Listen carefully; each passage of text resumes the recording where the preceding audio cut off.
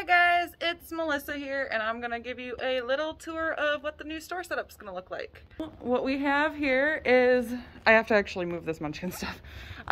So at the front of the store, we have our newest games. This is now our party games section right here. This is our two-player game section right here. Every game on this shelf in particular is only 2 players. These are just other games that had to be put somewhere, generally fun stuff. This is our Magic the Gathering section. This is our My Hero Academia trading card game section. These are other just random games that are awesome. This is now our Disney section, including Lorcana, obviously, and all the Disney board games that we carry in the store. Sleeves.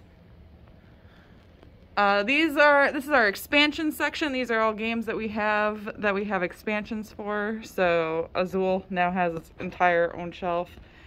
Seven Wonders has its entire own shelf. And then we get to our classic board game section, which is classic board games. Tiny Epic Dungeons I kind of put in there because I ran out of places to put stuff. But this is where the Munchkin stuff will go. I'm gonna swap it over there because party games is in that direction and that direction.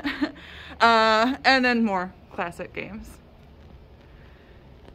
And for all you remote people who have never seen the store, here's a quick look at what the rest of the store looks like. We give away free packing materials. That's what that crap is in the back. That shelf there will be for food when we start stocking food. And another table and the counter. Thanks so much for checking out this video. I hope you guys all had a fun time looking at the store. Bye!